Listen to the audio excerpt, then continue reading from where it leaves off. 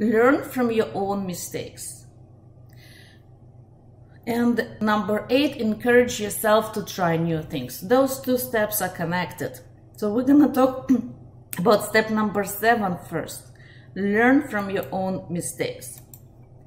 And a lot of times people feel guilty, shame, and they, instead of learning from their own mistakes, they're giving up. So I'm offering you to ask yourself, what can I learn from this? What can I do differently next time? What specific result do I want to achieve? So instead of feeling bad, instead of feeling shame, instead of going into those negative emotions, turn on your logic. This is very good when we have and should use our logic. So instead of going and feeling all those negative things, start thinking, what can I learn from this experience?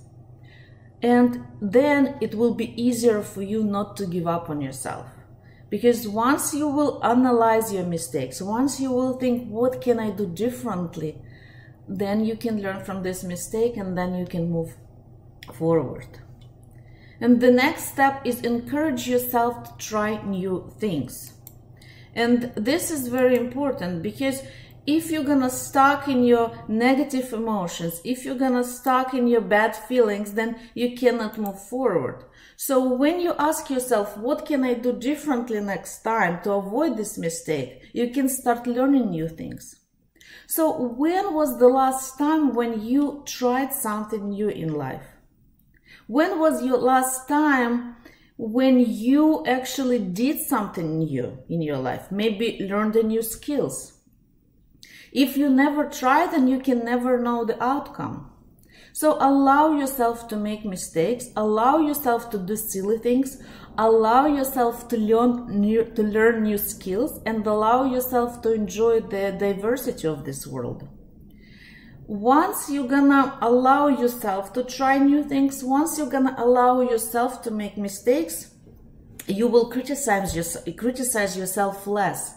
And you will allow other people also to do mistakes, also to do silly things, and you can enjoy this life together. You will be able to see new opportunities in life. You will be able to meet new people.